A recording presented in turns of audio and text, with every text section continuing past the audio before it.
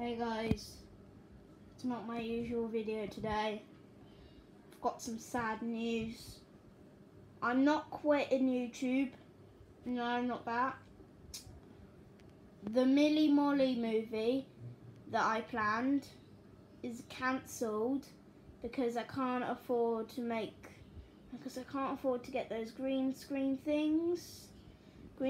clothes where it's a CGI animation thing, so I can't do that. But I'm making a new film, so I'll show you my next video. So hopefully you guys enjoyed this little announcement of what's happening. The Millie Molly movie is getting cancelled due to coronavirus restrictions and due to the bad weather next week. So yeah, so I'll see you guys in the next video. Peace.